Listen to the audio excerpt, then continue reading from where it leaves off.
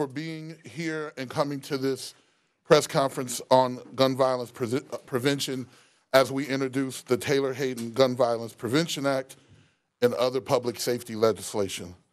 Before I tell you a little bit about Taylor, I want to sincerely thank everyone who has worked on this legislation and advocated to reduce gun violence in our community. I want to thank you to my family and Taylor's, my stepmother Joyce, Taylor's grandmother, Mrs. Stallings. I have my sister Sydney's here. I think my sister Erin. Oh, it's right here.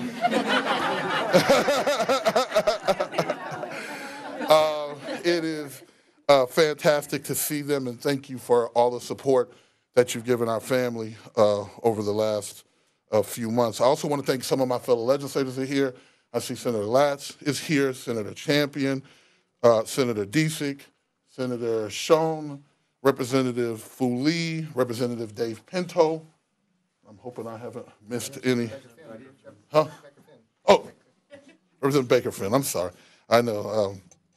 I also want to say thank you to Lucy Macbeth, the mother of Jordan Davis, for your tireless work and unspeakable grief, and to all the survivors of gun violence who find strength to advocate for change. Also, I couldn't have done this, obviously, without the organizing power of Moms Demand Action, Every Town, Protect Minnesota, and all the organizations that grieve for families that have been lost to violence.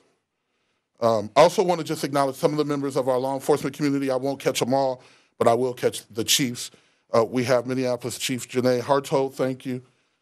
St. Paul Police Chief Paul Axtell, Maplewood Chief Paul Schnell, he's just been in the news because of gun violence. Metro Transit, former Senator Chief John Harrington, and then also our County Attorney Mike Freeman. Thank you so much for being here. I'm just going to tell you a little bit about Taylor, and I'll let my family members kind of fill in.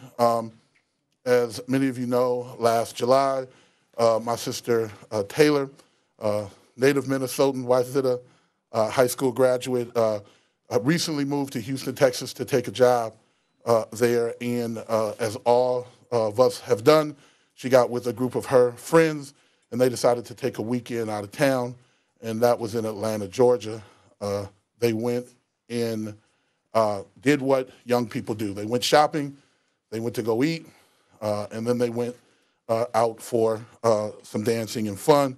And as they were leaving the place where they had eaten and were having fun, gunfire erupted between two parties that were, apparently having a problem.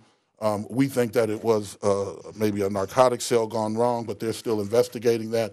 And as they were shooting at each other, they ran into the crowd and essentially used my sister as a human shield. And so she was hit twice and was killed. And we got that call, my folks, my parents.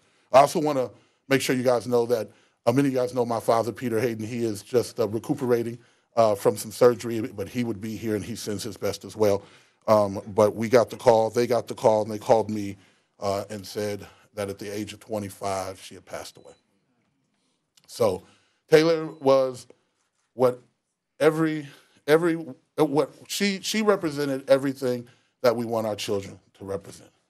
She went to school, she graduated, she went to college, she graduated, she went on, she started a career, she had her first apartment, she had her first car, if you will, the one that she bought. She did everything that we would ask our children to do. And my folks raised, as you can see, my lovely sisters here in a loving environment, and they worked hard to give them everything that they would need to survive and to do well. And unfortunately, because of the reckless use of a firearm, she's no longer with us. So to the bill, really quick, before I know we have a lot of speakers, what we thought was to develop a bill, and the bill would actually be about gun violence prevention and outreach, and essentially having a conversation with our community to kind of get people to understand what happens when you use a gun, to get people to think about the ramifications for them, and to get upstream from this problem.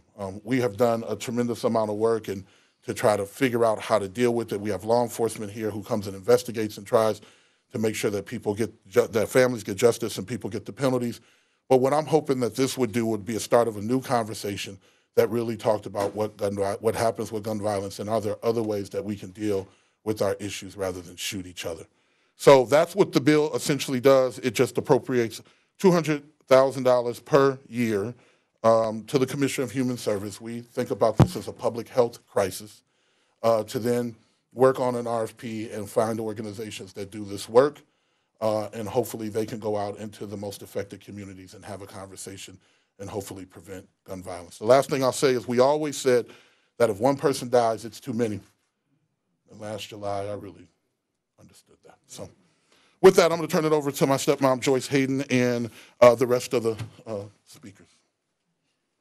Good morning, and thank you for being here. Just a couple things that I'd like to share with you about Taylor. Today is her birthday. She would have been 26 years old today. And so that's a very difficult thing for us to think about. She's gone, and she won't be here anymore. She won't get to celebrate another birthday here. So we felt it was very appropriate to celebrate Taylor. We want to celebrate her.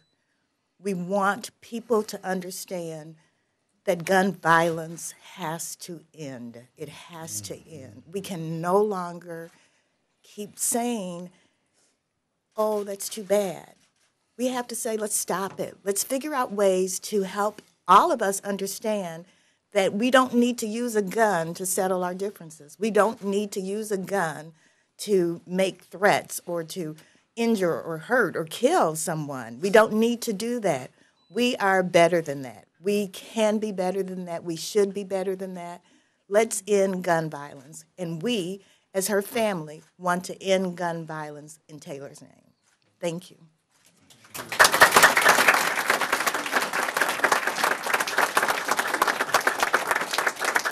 Next up, we'll have the Chief of the Minneapolis Police Department, Janae Hartzell. Thank you, Chief. Thank you. First, my sympathies to the Hayden family. I am actually very humbled to be here today and just say a few words. The Minneapolis Police Department officers see the effects of gun violence every day. We talk to grieving victims. We talk to scared or concerned residents. We run into people who don't want to talk to cops about what they've witnessed. Every day, I look at a picture of 3-year-old Terrell Mays that sits on my desk. Terrell was killed the day after Christmas 2011. He was running upstairs to hide in the bathtub after he heard gunfire outside of his home. His mom continues to talk to anyone who will listen, as this case needs to be solved. Marcia Mays deserves justice. Terrell, her son, did not deserve to die. He was an unintended victim of senseless gun violence. Burdell Beeks was also an unintended victim. She was 58. She was killed in May of last year, hit by crossfire as she drove her teenage granddaughter she had taken to an appointment. She was a mother and a grandmother. I remember that feeling in my stomach when I got the call. I remember how that senseless death made me feel I am a mother. We arrested someone, and he has been charged. But it doesn't change the effect of this violence on the Beeks family. She wasn't an intended target, but she was in the area where groups were shooting at each other. No regard for the lives of others in the area. When we look at that same geographic area, our weapons investigators connected one gun to 10 other shootings. That's over the course of 15 months. This gun was passed around between several people within the same group. In those 10 incidents, we found more than 60 shell casings, and we're actually talking about 12 victims connected to that one gun. We continue to dedicate uniformed police officers, investigators, use community strategies to try to combat and prevent gun violence. But we need more effective regulation. We need more community-driven strategies. Gun violence isn't a city of Minneapolis problem. It touches every corner of our state and every corner of this nation. This isn't about taking away anyone's rights. It's about preserving rights while protecting people. I'm proud to stand here to support any measures that can help save lives. Mothers should never have to bury their children.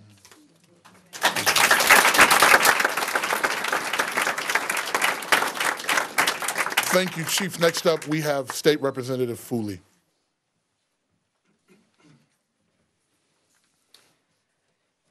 Thank you, Mrs. Hayden, Senator Hayden, and Chief Hartzell. I am honored to be a part of this important effort to pass the Taylor-Hayden Gun Violence Prevention Act.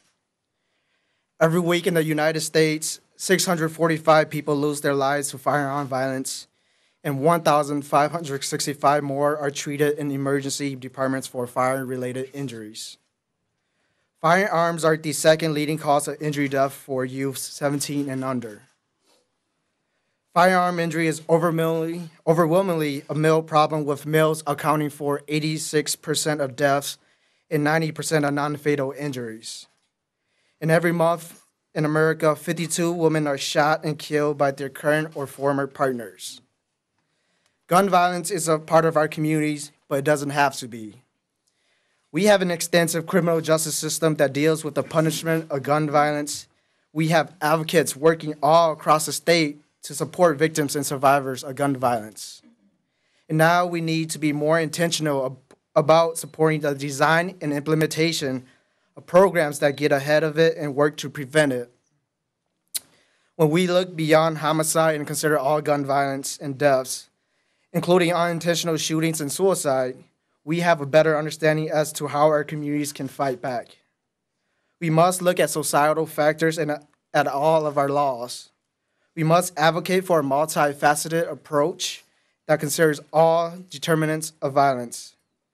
We must look at society as a whole, our smaller communities, individuals, and the situations where gun violence occurs, and we must work tirelessly to get ahead of it. The Taylor-Hayden Gun Violence Prevention Bill is where we need to start. Thank you.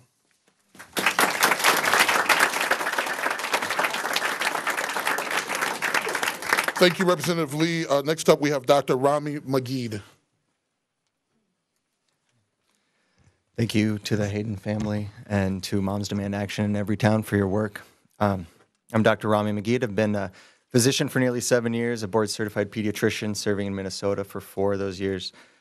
As a pediatrician, I'm tasked with partnering with parents to protect children and to help them thrive and achieve their full potential. As you know, there are countless dangers confronting our kids daily, from playground injuries to bullying to motor vehicle accidents. But no source of danger is so horrific, so deadly, so preventable, and senseless as the danger of guns. Every 2 hours in America, someone's child is killed with a gun. Whether a homicide, suicide, or unintentional injury. 1 out of every 25 admissions to pediatric trauma centers in our nation is due to a gunshot wound. These are the tragedies we see every day in our emergency rooms and our intensive care unit. Gun violence is a public health crisis in America. In a recent study by the World Health Organization, they compared 10 years of violent death rates in the US and other countries that were most like in terms of income, education, and health. Of all the people killed by firearms in all the countries included, 82% were from the United States. That includes 90% of all the women killed, 91% of all the children 0 to 14, 92% of all the youth aged 15 to 24 killed. This is shameful. We need to reframe the debate about guns in our state and in our country. Let's have a meaningful conversation based on evidence, not on fear-mongering rhetoric, and about the cost of gun violence to our community, especially our children. As adults, we must be willing to come to the table to collectively work on common sense legislation that prioritizes our children's lives above special interests. We must work together, our lawmakers, hunters, law enforcement, doctors, nurses, parents, caregivers, to keep our children safe. This is the very least they deserve. Thank you.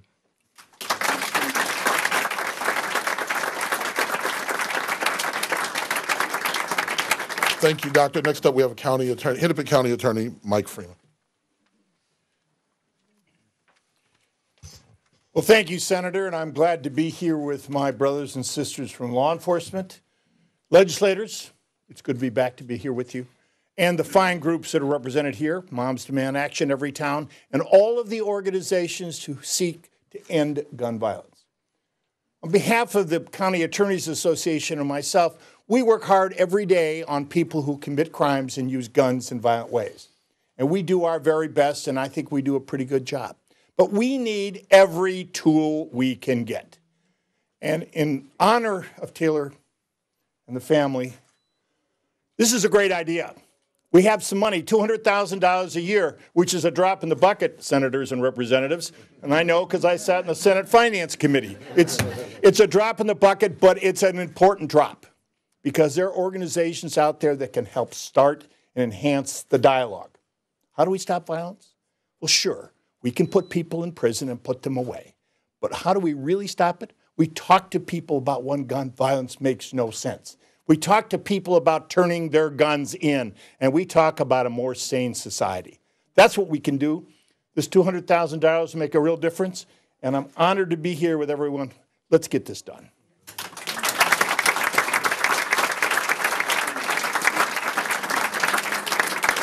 Next up, we have Representative Dave Pinto. Good morning, and thank you to all of you for being here. I want to kind of take a parochial moment for just a second and thank especially Chief Todd Axtell from the St. Paul Police Department. I'm really grateful to have such leadership in my community.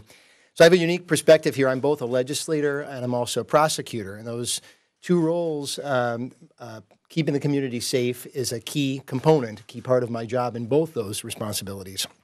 And I can say without a doubt, we need more resources to get ahead of gun violence. Right now, we're just chasing the tail. We're dealing with the consequences. We need more funding for community intervention, right?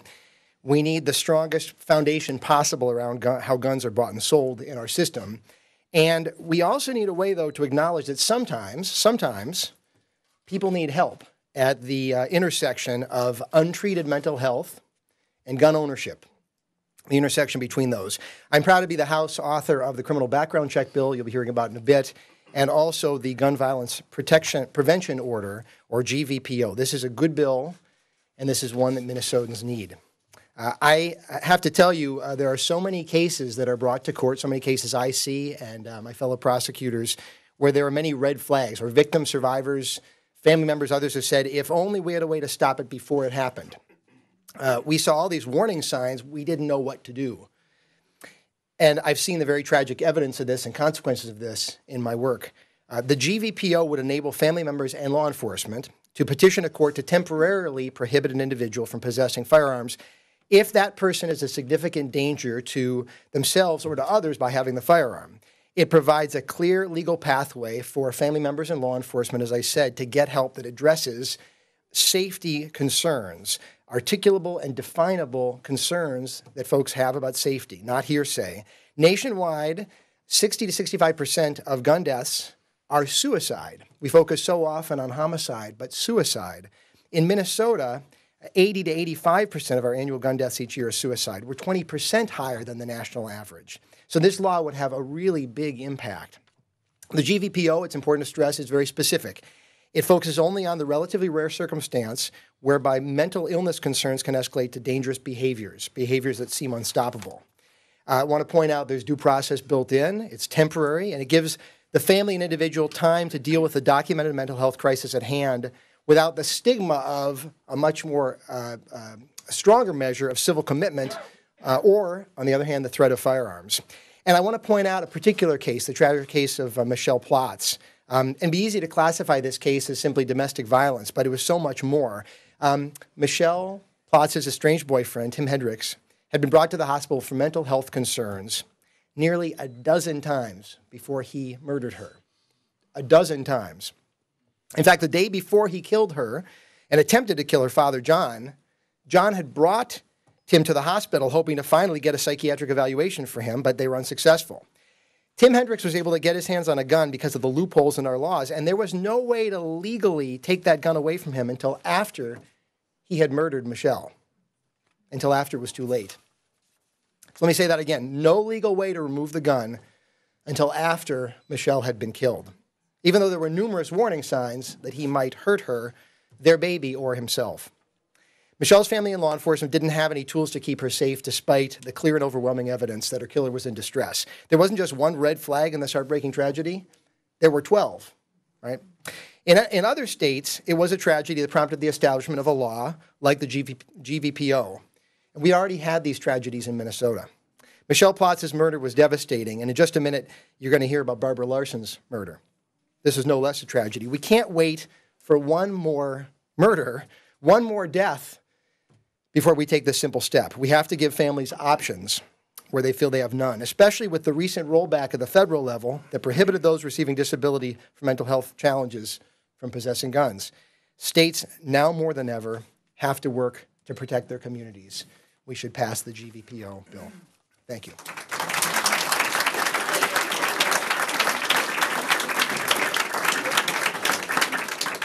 I just want to take a little bit of a bill author's privy, and I want to bring up my very, very good friend and a very good friend of our family, Senator Bobby Joe Champion, just to talk a little bit about some of the work that he has done as well as what Taylor meant to him. Good morning. I am a little emotional this morning because whenever you lose a loved one, or anyone for that matter, you are challenged, and you're challenged to your core, and all the things that you don't want to face, you have to face. One other reason why this is challenging to me is because I'm very close to the family, obviously, but also because I had a brother who was shot and killed because he was shot in the head. And he laid on his back outside of Peter Hayden's organization as he bled to death. There was a Northside nun who prayed for him before he passed. So all the work that I do around background checks and wanting to make sure that we get guns out of the hands of people who shouldn't have them, you know, whenever we lose someone, it only makes it that much more real.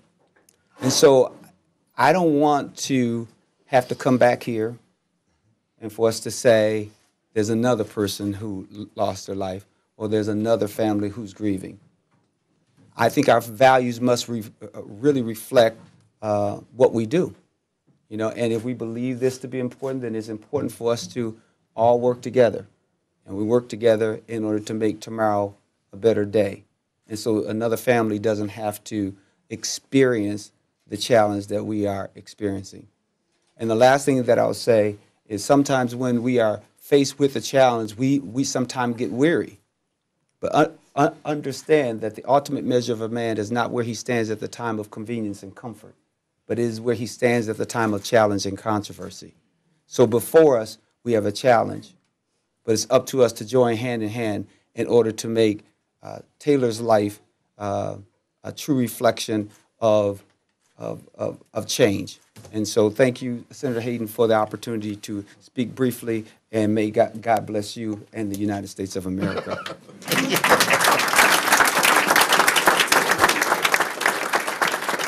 Next up, we have Chief Paul Snell, Maplewood Police Department. Good morning. I come here today with the message that gun violence is not a those people problem. In my community, this past weekend, spilling over into our neighbor city in St. Paul, more than 70 shots were fired following a brief dispute between a couple of parties inside of a nightclub. So we see firsthand the challenges that we face around trying to create common sense laws to address these issues. I'm here today just to take a few minutes to highlight a couple of issues relative to the gun violence protection order that is being proposed. We believe that this simple measure, is a way for families who are concerned about a loved one who may be struggling in the midst of a mental health crisis to be able to petition the court to have firearms removed from that person on a temporary basis, yet ensuring all of the rights, that due process rights that we in this country value so much. It would allow either family members, law enforcement, city or county attorneys, or legal guardians to petition the court to remove these guns. It would require that the court would receive an affidavit that would specify the reason for an emergency action to remove guns from that person. Due process is provided. In our state, for many, many years, we have had the opportunity for people to obtain orders for protection, domestic violence orders for protection on an ex parte basis, meaning without a court hearing. 14 days later, a hearing must be held, and that's the provisions that are built into the gun violence protection order, so due process is provided. Not long ago in my community, our officers responded after a family called concerned that their son, a young adult son, had threatened to kill himself and cause harm to other family members. We responded. We transported that young man to the hospital. We took the firearms for safekeeping. And days later, after he was released from the hospital, he came to the police department and demanded the return of his firearms.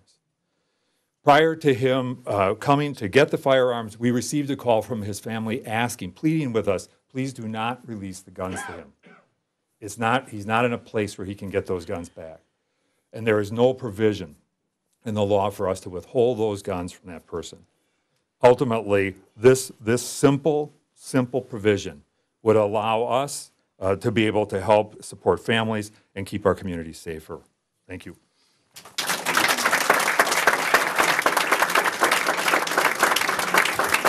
Thank you, Chief. Next up, we'll have Tim Nelson, who's a gun violence survivor. Good morning. My name is Tim Nelson. I'm a 20-year retired Air Force veteran, having flown B-52s for 10 years on active duty, including the Gulf War and the C-5s in the Air Force Reserve. I'm a lifelong hunter, a member of the NRA, and a conceal and carry permit holder. And I'm the person who called the FBI on Zacarias Moussaoui when he tried to get flight training on a 747 in 2001, trying to be one of the 20 hijackers of 9/11. And the FBI credits my call for them detaining him 27 days before 9/11. I believe in doing the right thing, no matter the personal cost. I also believe in the Second Amendment rights. I also believe there is a great responsibility that goes with those Second Amendment rights. We have an obligation to conduct ourselves in a law-abiding manner, especially when handling or in having access to firearms. But sometimes individuals have mental health issues that do not allow them to think or act rationally. And that is why we need to rely on family members, law enforcement, and the courts to develop a systematic way for them to keep people safe. I was dating Barbara Larson, and she was murdered by her ex-husband in December.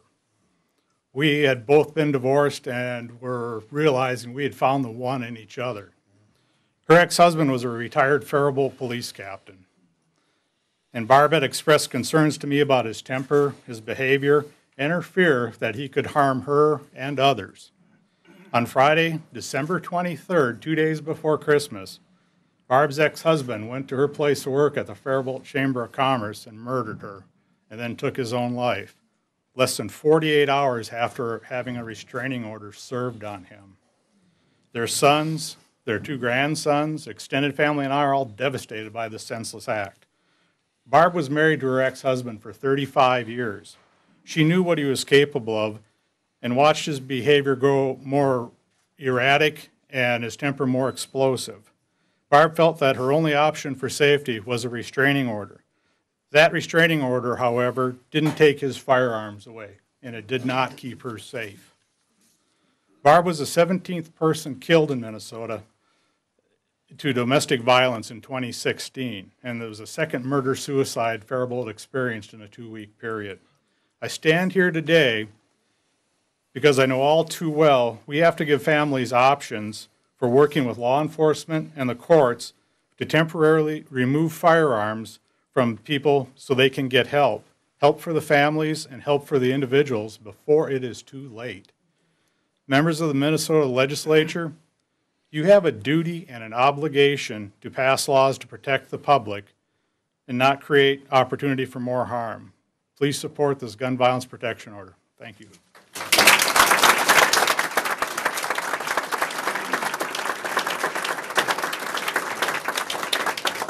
Thank you, Mr. Nelson. Next up, we have Senator Dan Schoen from Cottage Grove, and he's also a Cottage Grove police officer. Well, thank you very much. And, you know, I got to start out with how many times do you hear if you're not on the right side of the gun issue, you're not a patriot? And, sir, I got to tell you, I didn't know you were going to be here, and this is pretty fresh in December. I remember reading that story, and I'm sorry for your loss, and thank you. I mean, thank you to your country for what you did before. Unbelievable.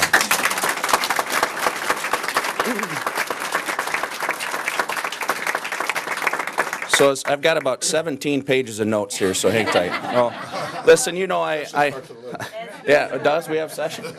So in 2014, Senator Latz and I passed the gun violence restraining order bill in an overwhelming bipartisan fashion. And, you know, that bill is keeping the hands out of abusers in Minnesota. And we really got people to sit down and say, if you beat women and children, you shouldn't have guns. And everybody went, yeah, I guess you're right.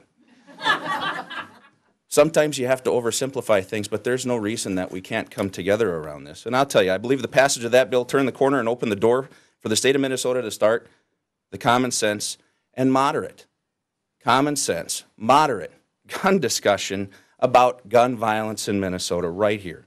That experience showed that we can talk together. We can talk to each other respectfully without the discussion of knee-jerk reaction that you were going to lose your rights to your firearms. It's just not happening. As you can see from the large group of individuals behind me, law enforcement, county and city attorneys, doctors, clergy, gun owners, survivors, moms, dads, a diverse and thoughtful group of individuals are coming together to keep Minnesotans safe. We have heard from Senator Hayden, Representative Lee about the Taylor-Hayden Gun Violence Prevention Act. We've heard from Representative Pinto about the Gun Violence Protection Order. And now we must talk about the way guns get into our system. In Minnesota, only federally licensed gun dealers must conduct criminal background checks on potential buyers to make sure that they are not legally prohibited from having guns. These account for only 60%, so just over half of the gun sales. All others happened without question at all. It's time to close the existing loopholes. Over 91% of background checks at licensed dealers take less than 90 seconds to complete. You stand in line at Caribou longer to get a cup of coffee than it takes to get a background check on a cup of coffee. And you probably pay more for the coffee. Since 1998, the criminal background check system has blocked millions of felons, other dangerous people from buying guns. Over 30,000 of them have been in Minnesota alone. That system is working. In the 19 states, and these are the facts that matter because people will tell you, well, what's the data? So there are 19 states. 46% fewer women are likely to be killed by intimate partners. 48% fewer law enforcement officers like me and like my partners are killed. 48% fewer are killed with handguns. And if you're a parent who's lost a child, a friend, anybody in this room who has lost somebody to suicide, 48% fewer folks will commit suicide as a result with a firearm. I'm a licensed police officer, a legislator, and a Second Amendment supporter, and I can say with 100% certainty that support of the Second Amendment goes hand in hand with responsible gun ownership, much like Mr. Nelson said. I'm calling on my colleagues in the legislature to stand up and listen to Minnesotans when we look at 80% think that this is the right thing to do. This is not new. I think, Chief, maybe you can, talk about this too, but when I'm on work in the street and somebody calls and says, hey, where do I go? I want to sell my gun to my neighbor. So where do I go do this or that? I'm like, well, you can just walk over there and sell it. They're like, I don't have to do any paperwork? I said, no. And their first answer is, that doesn't seem right. And I said, I agree. And remember, we've taken some steps to even try to work with folks to say, what if we just do this at gun shows and I'll let you give it to a family member without a check? And we haven't been able to beat that back, and we need your help. We need everybody's help. This shouldn't be complicated. And this is an attack on Second Amendment rights. We stood up, I think, yesterday because we have an opiate epidemic in this country. We're losing people left and right because of an opiate overdose epidemic. We are losing people left and right through gun violence, whether it's self-inflicted or otherwise. It's time to stand up and say, what other ways can we do this? Because that's what we do in other areas, and we do it cooperatively. Thank you.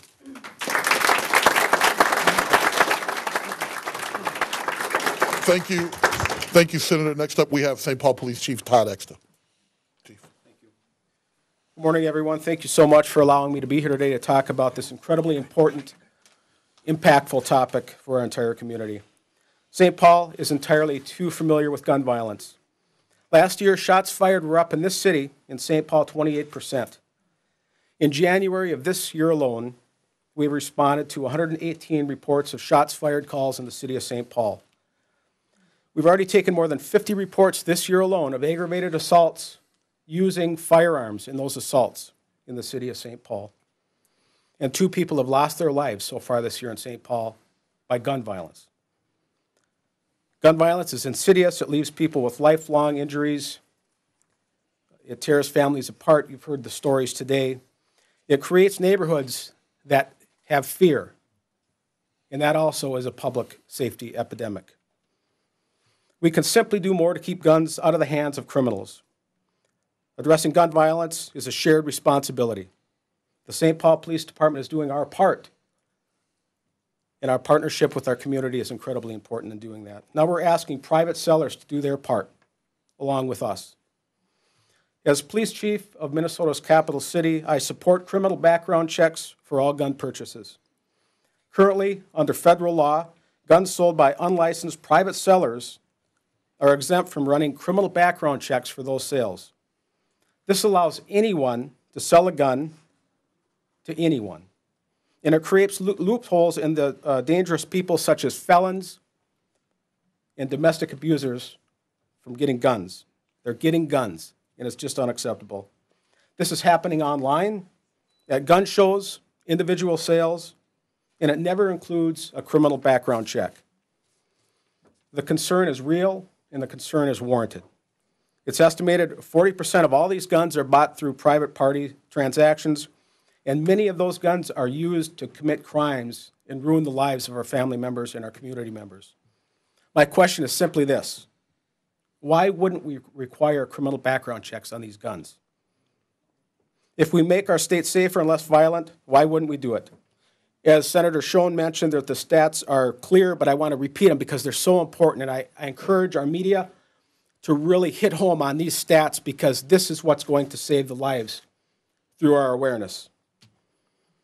According to the Centers for Disease Control and the FBI, 50% of all Americans live in states that require criminal background checks for all gun sales. Half of our country already do this. And that half of the country, here's what's happening. The number of women shot to death by their intimate partners is reduced by 46%. Look to my right. This could be preventable. People committing suicide with guns dropped 48%. Everybody here knows somebody who's committed suicide. And there have been 48% fewer law enforcement officers killed in the line of duty by guns. These numbers don't lie. They are what they are. We need criminal background checks. We need to keep everyone safe. And as the chief of St. Paul, I am fully committed in doing this. And I just want to add one small thing. You're looking at a kid that grew up in Silver Bay, Minnesota. After school, my brother and I, we'd grab our shotgun, we'd go out grouse hunting. I'm telling you, I promise you, this will not prevent those lawful activities. Don't be afraid of this. Thank you very much.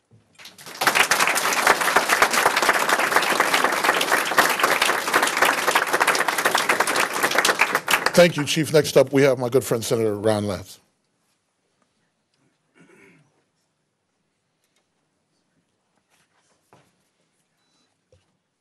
Senator Hayden, Mrs. Hayden, and your family, and all of you who are standing with me here today. Some of you have been here with me before. You know, I'm getting really tired of having to come to these press conferences. really tired. Not only are they long, but we have to do it over and over again to get the same message out, not to the people of Minnesota, who we know from objective, independent polling data support what we want to do with this kind of legislation. By overwhelming numbers, by the way, 82% of Minnesotans support full universal background checks on all firearm purchases. We don't have to convince the people of Minnesota. We have to convince the leadership in certain quarters in the legislature to listen to the people of Minnesota and pass these bills.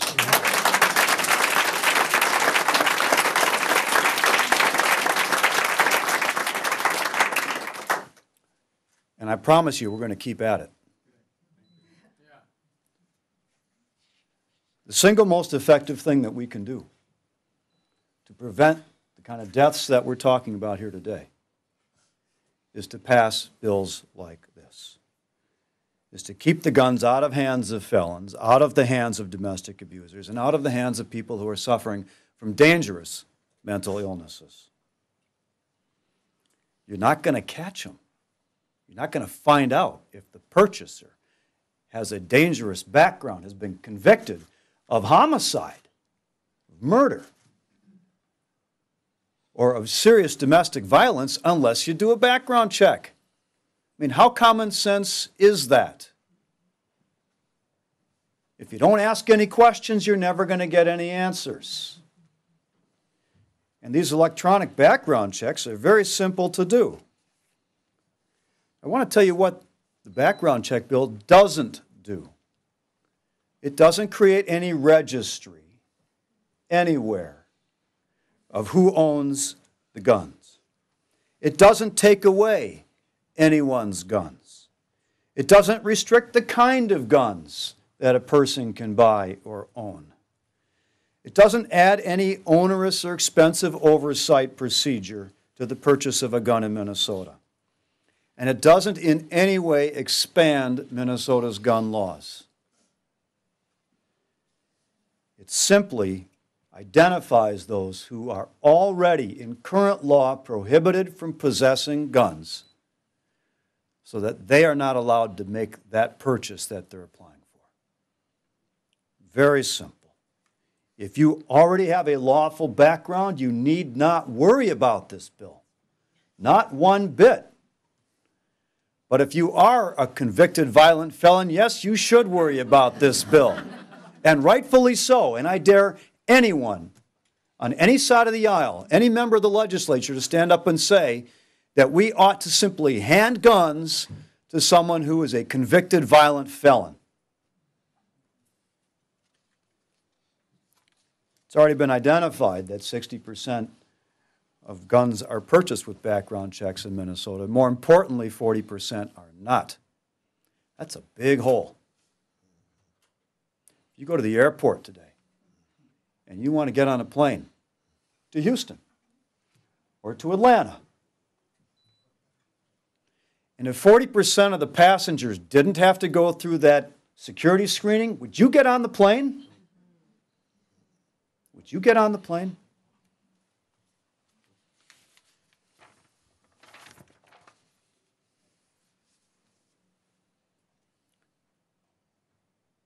I'm proudly the chief author of both the background check bill and the gun violence protective order bill, and we're going to keep at it.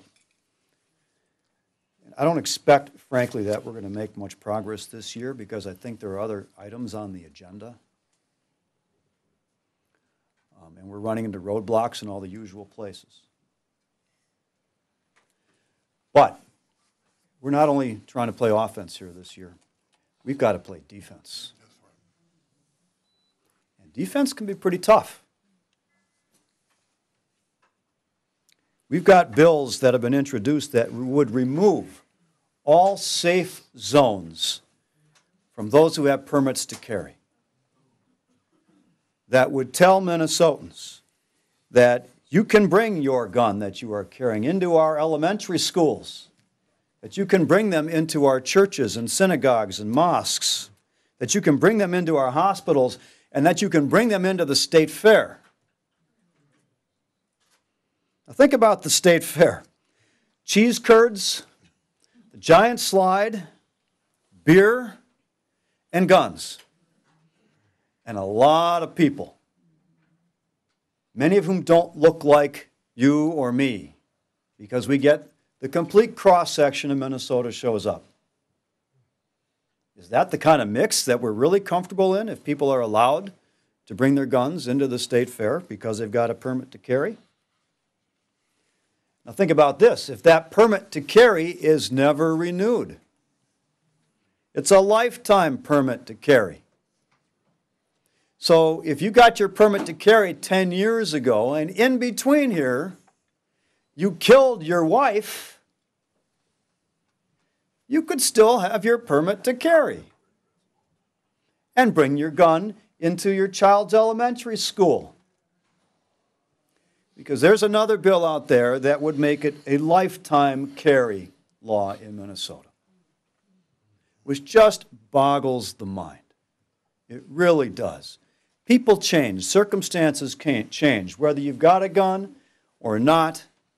People who are 20, 30, 40, 50, 60 years old, they commit their first crime of violence on occasion at every stage of life, whatever the circumstances are. Maybe it's a really terrible divorce. Maybe it's years of buildup of conflict with a neighbor over feeding deer in the yard. But whatever it is, it happens.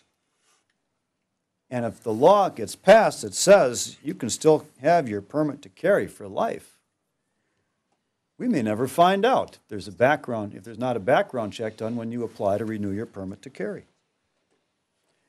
Now, get this, even more dramatic, a bill that would delete from the statutes the permit to carry requirement at all, whatsoever, would allow you just to carry your gun anywhere you want, anytime you want, without even any permit to carry that. And this is not a conceal and carry law, by the way. It says nothing about concealing that firearm on you. It's open carry if you wish it to be open carry. It just allows you to carry it. And if you don't even have to go through the initial background check at whatever age you are to get that permit to carry, then there's absolutely no restraint whatsoever. You want to go back to the Wild West? In some communities, they're already experiencing that. Maplewood, 60 shots in one incident. So we have a lot of defense to play. And I don't know what's going to happen in the House this year. I don't anticipate that we're going to see these bills in the Senate this year. I mean, listen, first deadlines are in 2 weeks. But they'll be there. And when the opportunity's right and when they feel the door is open, those bills will come out. Now, there's one other, and I know that law enforcement is particularly concerned about this too, which is the Stand Your Ground bill. We've seen this before in Minnesota. The problem is we've seen this around the country, so we know how it works or doesn't work to protect public safety. Byron Smith in Little Falls defended himself with basically that premise and shot 2 young cousins as they came into his home. In a domestic violence situation, all a defendant would have to say is, well, I felt threatened by my domestic partner. And that would be a legal justification for using deadly force. And those teenage boys in Carver County a few weeks back who were playing keep away with a winter hat, when their neighbor came out and fired his gun 3 times because he felt threatened. And who's going to be the first person who dies because they got disoriented coming home and tried to get into the wrong house by mistake? They try to open the front door and someone inside gets scared and just fires blindly through the door. Or maybe it's their own son or daughter or spouse who forgot their key in their purse in their car. And they're trying to get in the back door, the internal garage door that might be locked, and they can't get in. Someone nervous inside, afraid inside, might just shoot their own child. Because all they'd have to do to defend themselves in court is say they felt threatened. Now, that just doesn't make any sense to me. We have robust self-defense laws in Minnesota already. And someone can use deadly force in public right now if they felt that they were threatened in such a way. But they also have a duty, if they can, to back away and find a safe alternative to using deadly force.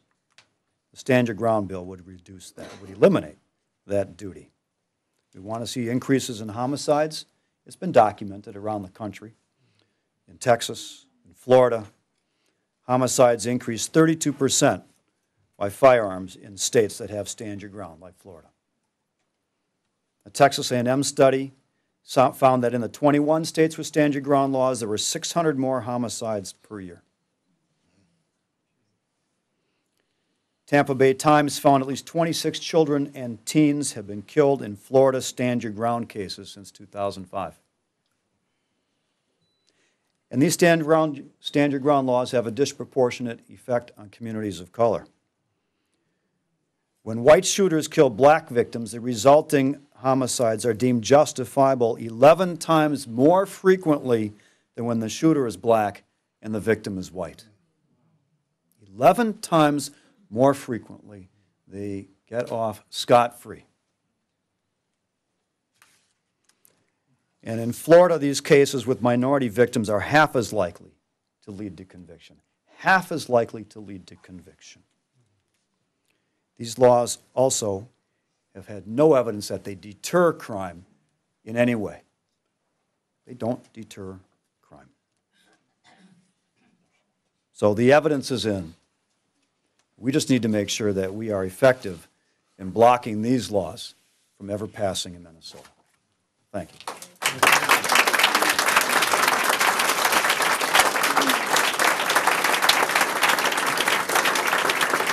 Thank you, Senator Latz. I know the time is running short, but I do want to have Lucy McBath come. She is Everytown spokesman on gun violence and a gun violence survivor. Thank you, Senator Hayden. I'd first like to offer you and my family my deepest condolences, and all of you that stand here with me who've also been victims of gun violence. I offer my condolences to you because I, too, completely understand your pain. Good morning. My name is Lucy McBath, and I'm humbled to be here today representing Moms Demand Action for Gun Sense in America and Everytown for Gun Safety, and standing with the Haydens, who have been leaders in the community and longtime champions of gun violence prevention.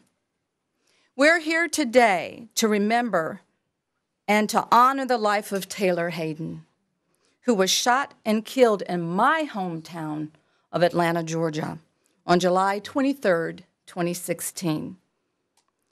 I'd like to start by taking a moment to honor the countless lives taken from this senseless gun violence and to recognize survivors who might be with us here in the audience today. If any of you in the audience have suffered gun violence or you're victims, please stand.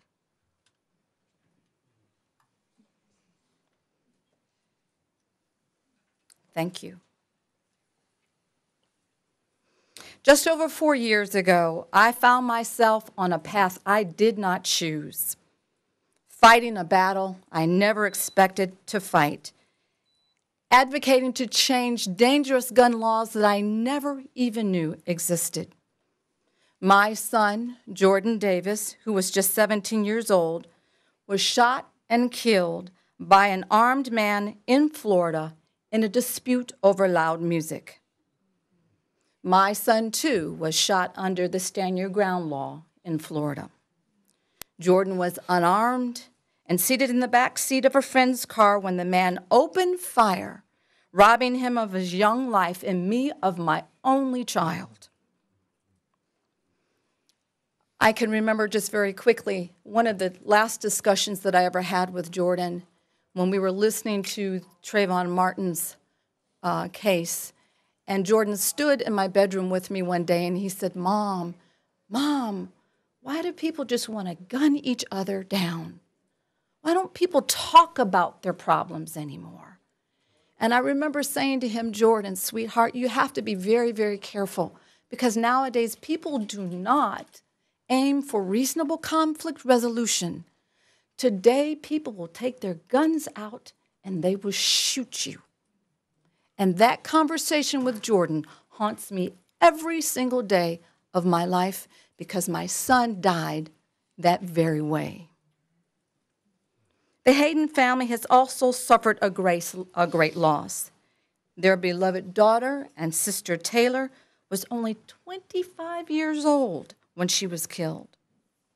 Taylor was a vibrant young woman with her entire life and career ahead of her. She had recently moved to Texas and was on a girls' weekend getaway to Atlanta when she was shot and killed by a stray bullet intended for someone else. Her murder remains unsolved to this very day. And yet, her family stands united with their community, finding purpose through their pain. I'm inspired by the Haydens and the survivors that are here today, and their resolve to bring common sense solutions to Minnesota. Every day in America, more than 93 people are killed with guns, and hundreds more are injured. And we know that gun violence disproportionately affects women and communities of color. Here in Minnesota, these facts are very, very real. In the last decade of available data, 722 Minnesota residents were killed with guns. There's a deadly relationship between guns and violence against women in Minnesota. More than 56% of the domestic violence homicides in the state were committed using a gun. In the last 5 years, at least 48 women were shot to death by current or former intimate partners, according to a series of reports from the Minnesota Coalition of Battered Women. Firearms also play a key role in suicides in Minnesota, as we've heard earlier today, where nearly 4 out of 5 firearm deaths in the last decade were suicides. And in 2015, 304 Minnesotans died by suicide using a firearm. In hearing these startling numbers, it's important for us to remember that this is not a hopeless case. This is not a hopeless issue. That there are solutions out there that will reduce the violence that we know all too well. Simple common sense public safety laws like background checks reduce gun violence, and they actually do save lives. And that these measures receive overwhelming support from the general public. Recent polling from the Star Tribune shows that 82% of Minnesotans support background checks on every gun sale. And nationally, polls consistently show that more than 90% of the country, including 82% of gun owners and 74% of NRA members, support requiring criminal background checks on anyone that intends to buy a gun. We must remember our common ground. We've come far in the gun violence prevention movement here in Minnesota, but still have a fight ahead of us with the introduction of some very dangerous bills this legislative session. I commend and stand in solidarity with the Hayden family today and the other leaders standing here today for standing up for public safety and working to effect change on gun violence in Minnesota. And again, I'm more than honored to be here with you today. And ladies and gentlemen, there is an assault on the preservation of human life in America.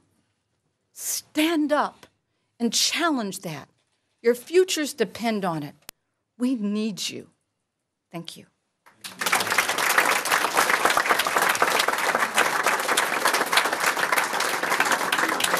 And then we have Jamie Tincher, Chief of Staff of the Governor, Mark Dayton, to read a resolution. Thank you. Good morning. So, Senator, Ms. Hayden.